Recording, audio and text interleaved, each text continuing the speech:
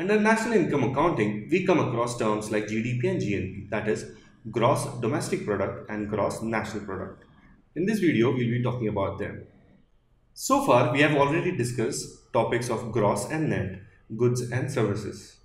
If you have not seen the video, I advise you to see them first because we will be using these terminologies here.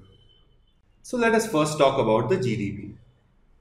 It's the total value, that is the money value of final goods and services produced within the boundaries of a country in a given year, that is 1 year. For example, for tractor manufacturer, tractor would be his offered product, and for a teacher, teaching would be his offered service.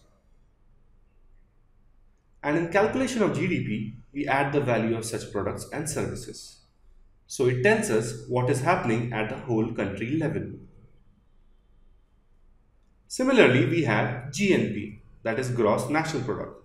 The total money value of final goods and services produced within the boundaries of a country as well as outside in a given year by its nationals.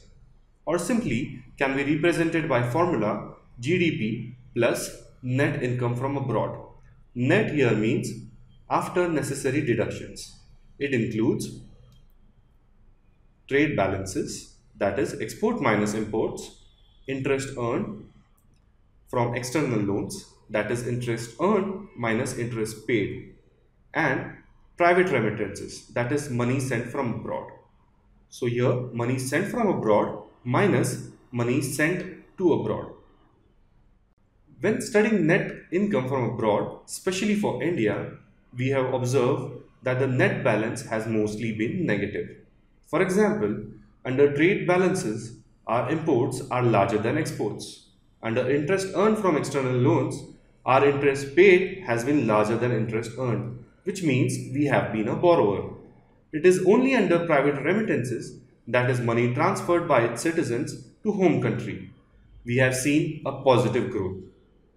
But when we add all, we get net income from abroad as negative, as shown in the formula.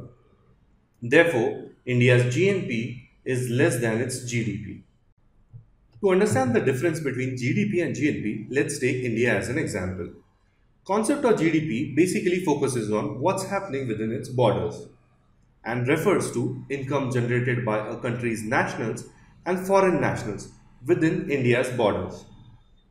That is, GDP does not distinguish between income made by its nationals or foreign nationals within its borders. But GNP distinguishes between income made by its nationals and foreign nationals within its borders. In addition, GNP also accounts for income of Indians in abroad, and not only Indians but Indian companies as well. Thus, GDP only accounts for income generated by products made within a country's border irrespective of origin, and GNP accounts for income made by its national within or outside the boundary of a country. That was about GDP and GNP. I hope you have understood them. This video was brought to you by Synergy Study Point Pune.